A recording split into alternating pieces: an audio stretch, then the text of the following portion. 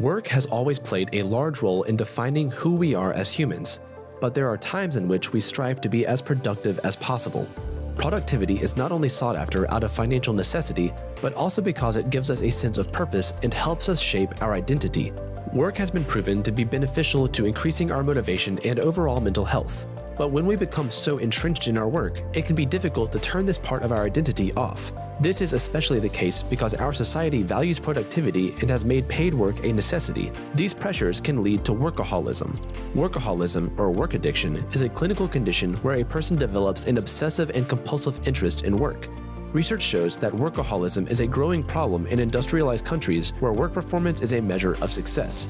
According to a recent study, work addiction is linked to poorer mental health. Furthermore, researchers have found that workaholism can be dangerous and even deadly. What may start as being busy with work all the time can progress to a loss of productivity and failed relationships. This can lead to workers being hospitalized from severe stress, which can eventually lead to death. There are a number of signs that can indicate that you're becoming more of a workaholic. For example, if you strive to free up more time to work or spend more time working than the job requires, then you could be considered a workaholic.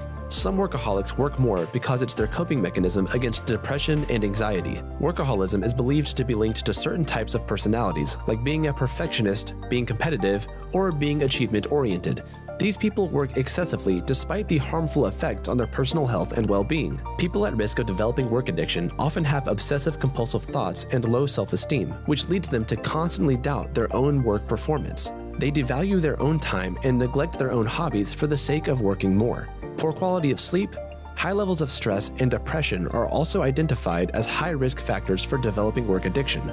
On the other hand, some people work more than they're required because of financial needs. So, how can a workaholic detach psychologically from work? On a larger scale, we need to stop viewing work as a tool to measure performance, success, and growth. As for the office environment, employers need to value their workers' demands, health, and well-being. They can do so by increasing job security and opportunities for personal growth. They can also reduce working hours in order to give their employees a chance to spend meaningful time with their families and loved ones. Overall, these strategies can actually result in a higher quality of work from employees.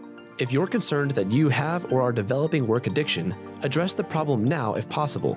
Seek support in your workplace, speak to a mental health therapist, or reach out to your friends and family.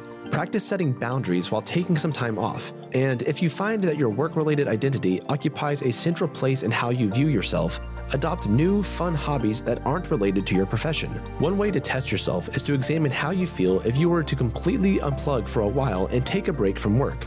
Does that thought make you anxious? If so, you may want to consider speaking to a professional for a more thorough examination into your relationship with work.